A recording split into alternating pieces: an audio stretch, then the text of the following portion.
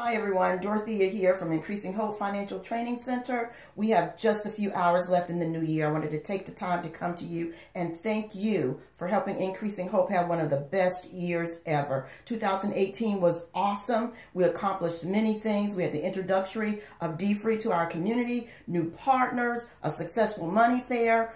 All kinds of things happened. We were able to take a team to Houston for training. So many things happened that we are grateful for, and we thank you for your support in 2018. However, I want to be the first to wish you a very happy new year in 2019. I also wanted to share with you our theme for 2019, and it will be down with debt and up with hope. Did you hear that? Let's say that again. Down with debt and up with hope. We will focus on that throughout the entire year as we launch our new campaign for D-Free. It is going to be a movement. It is a movement. We want to help you move from having debt, delinquencies, and deficiencies over to having deeds, deposits, and dividends. Did you hear that? Move from debt, delinquencies, and deficiencies to deeds, deposits, and dividends. That's how you become D-Free. And it's going to be a movement in the Tri-County area. If you want to join us, you'll want to be a part of the webinar that we have coming up. It begins on January the 8th.